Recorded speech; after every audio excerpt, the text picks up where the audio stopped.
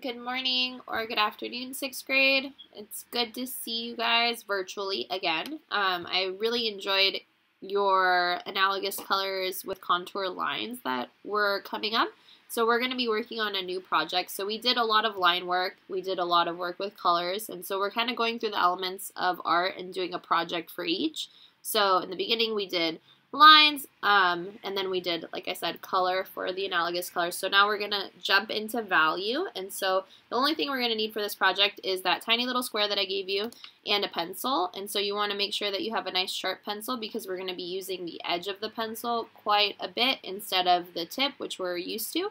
So this is our project. I know it's a little difficult to see because the quality of the camera, but I hope it focuses enough where you can see the value, which I know, like I said, it's a little difficult to see. But there's a lot of value in this drawing. I'll take a picture and then upload it to Google Classroom so you can see all the different kinds of value, because it's not just white and black like it looks like it is. So we're going to get started on this project. So the first thing we're going to do is create these kinds of divots in our project so that we can have these wonderful, what to me looks like string cheese or like vines or kind of like a membrane underneath. So first we're going to start with these big pieces so that we have the holes or the windows to look through. So on this drawing, I have 1, 2, 3, 4, 5, and the tiny one 6. I just require that you have 5 of them. If you want to place a little hole in one of them like I did, you're more than welcome to. But we're going to start with 5 abstract shapes, right? They don't have to be circles. They can be kind of funny and abstract or irregular.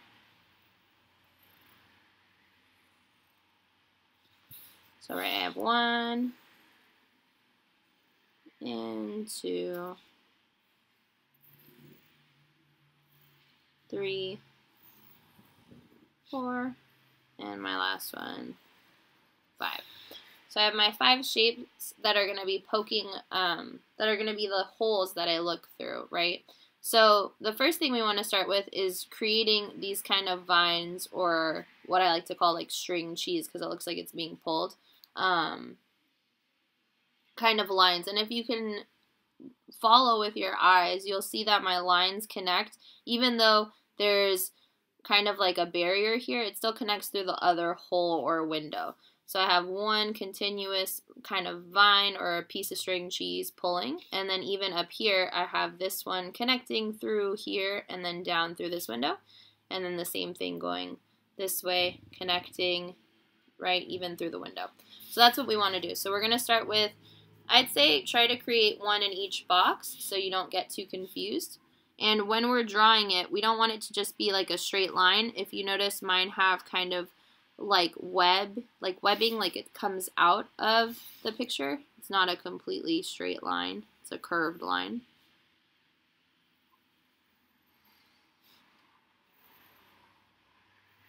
So there I've got 1, and that's passing through 2 of my holes. So I'm good on that side. I might do another one.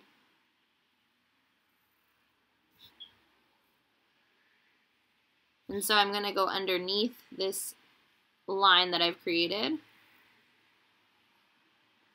And maybe I want this one to come and pass through this window. And maybe even come up through this one.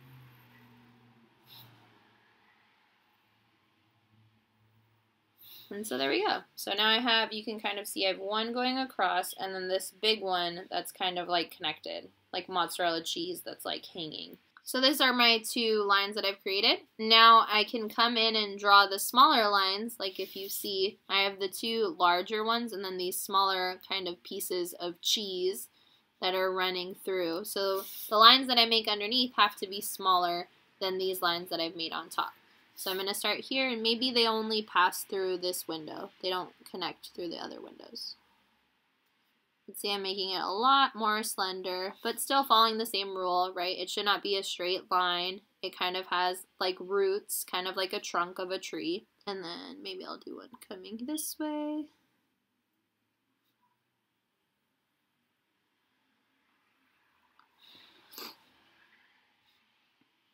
One in this window.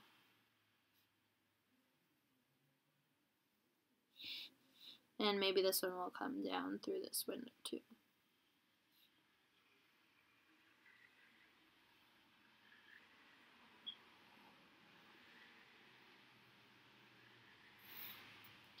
And so I can even make ones underneath, but for the purpose of me showing you, I'm going to create one more layer, but you can do up to 4 or 5 layers. It's up to you. So when I make a third layer, I have to make sure that it goes underneath both of my 2 layers. It can't just pop up over here because then that wouldn't be a third layer. The point is for it to go underneath this one that's just passed.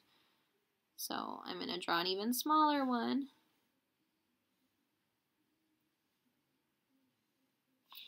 And this one will go all the way through here.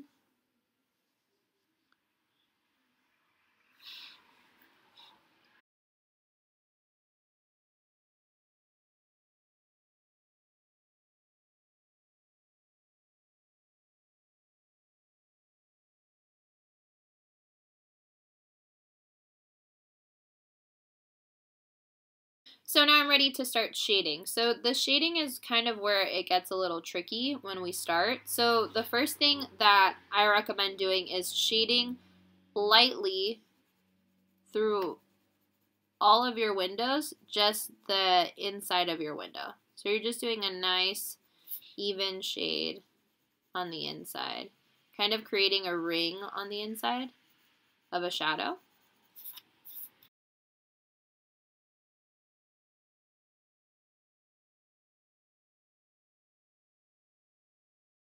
So if you notice while I'm shading, I'm pressing my pencil sideways, even the way I'm holding it. I'm not holding it super close here. This is so much control that you want to press hard. If you hold it further away from the point, like closer to the end, and you just drag it across your page, you have less control of the pressure on it because it's looser in your hands. So it's a lot easier to shade.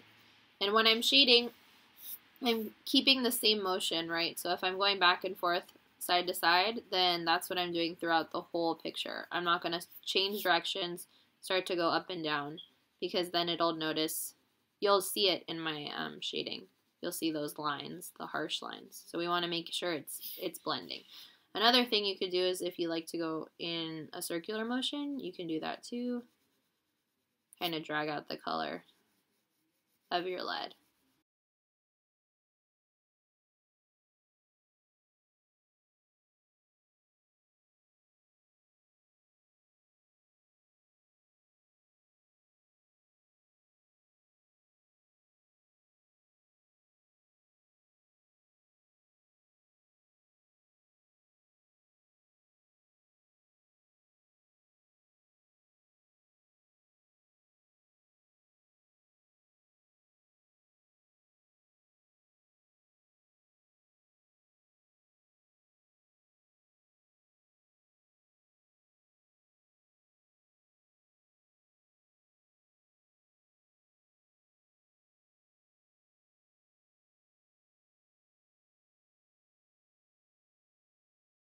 Okay, now that I have all 5 of my boxes shaded, the next thing I'm going to do is start to shade individually these kind of string cheese pieces. So I'm going to show you in one section what you need to do for all 5 sections.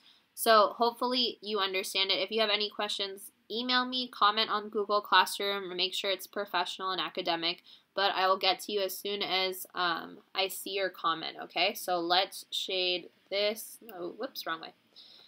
This section right here. So we're going to work on this one. Okay, so if we see I have 3 layers, right? Well, actually 4. I have 1, 2, 3, and 4. I'm going from the one that's closest to the window to the one that's furthest in the back, right? So we're going to start with the one closest to the window. So when we shade this one's going to have a lot of white space. It's not going to have a lot of dark shading just because it's the one that's closest to our light source. So see, I'm just gently shading the edges, kind of dragging out my shadow here to create a nice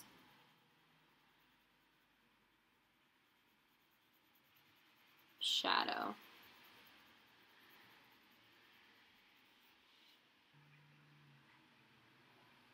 So you can see my shadow that I've created. Okay, so I have a light shadow there. My next one, and this part I've left completely white. This next vine is going to have a darker shadow because it's the second one.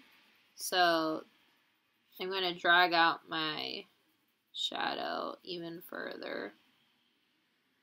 Again, trying to blend so that I don't have any lines because we just did the original shadow of the window. So now I need to blend out those lines. So you can see it's already clearly a lot darker. And then I also want to bear in mind that this vine or a piece of string cheese or a line is going over this second one. So there's a shadow that's created right here on the edges of my vine. So I want to make sure to have a nice shadow, indicating that it's on top, right? There's a shadow because there's a light. And this is the absence of light.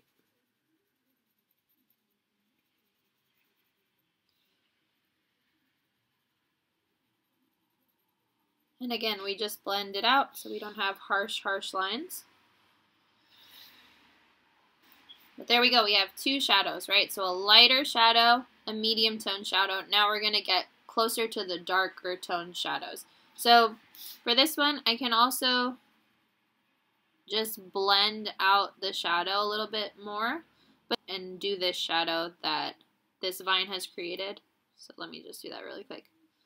But since it's underneath what would have been 3 layers, instead of shading and leaving this part white, we actually want to do the inverse. So we're going to shade the middle of it a darker tone and leave the edges white. And the reason we do that is because when we start to color in the more dramatic pieces, we need to see that the vine exists underneath. And if we don't have that highlight, then it kind of gets lost in our picture. So we want to make sure we have the edges with a nice highlight, and then the shadow in the center, and then the shadow on the sides. So, right, I have a nice shadow in the middle and 2 highlights on the side, and I can do this again for the one in the back too. And you'll notice that as you do it,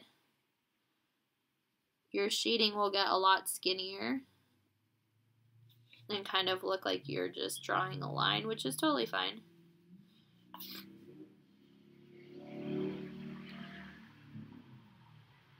Okay, so there we go. We've built up a lot of shadows. Add shadows to all 4 boxes, and then start to shade the darkest piece. And when I'm shading that dark piece, I really want to outline the area with a nice hard pencil lines, and then start to fill it. And this part, I brought my hand a lot closer on my pencil so I have more control, and I'm really shading dark because I want it to stand out. And then I would start a new section, same thing, oops, sorry, outline our piece first.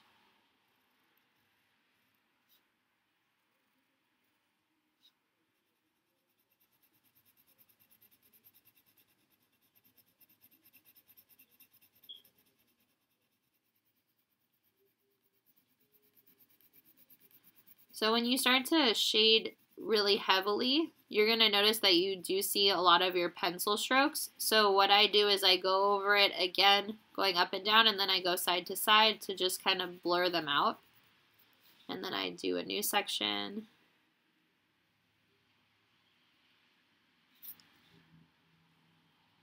And then again, color until we finish the entire window.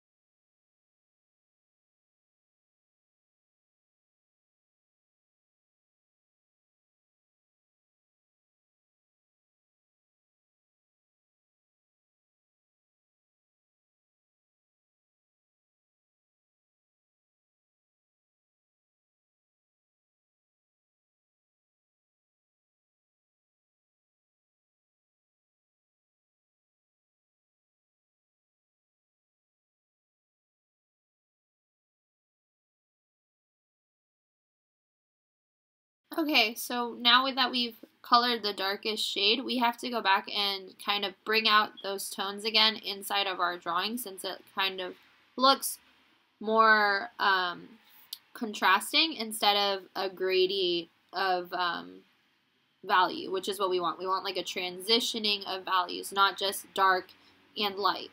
So what we can do is darken our shadows a bit where the window exists.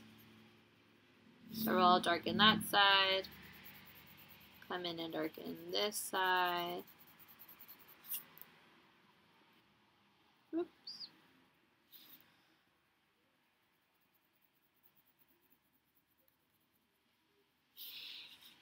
So darken this side, come back and darken these smaller pieces.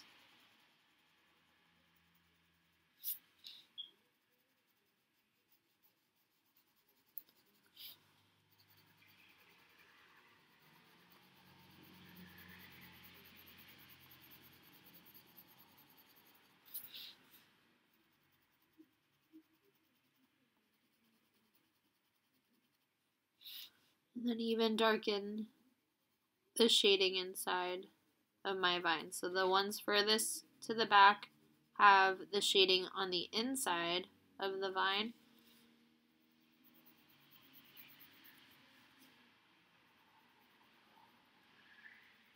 And the ones closest to us have the shading on the outer corners.